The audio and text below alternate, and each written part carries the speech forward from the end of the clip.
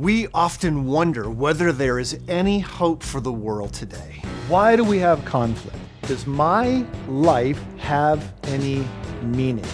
Good ideas enable us to flourish, but it often seems that bad ideas are winning the day. What people call love is just a chemical reaction that compels animals to breed. So either I'm God or truth is relative.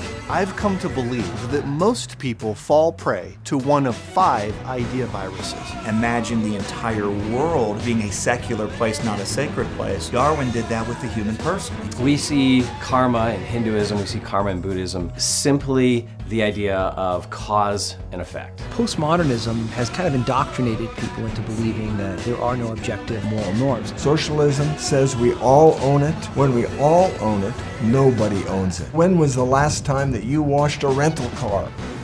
Do you have the hope that you are confident of your salvation?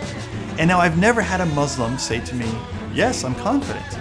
A growing number of people wonder, not just if God exists, but whether the question of his existence even matters. In the busyness of life, it's easy to feel like God is absent. We find ourselves locked in mortal combat in a secret battle of ideas about God.